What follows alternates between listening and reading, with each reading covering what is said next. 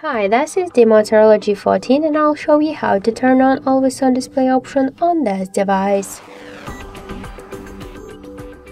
So unfortunately we have now installed by default the AOD option. That's why we should get the application from the Play Store.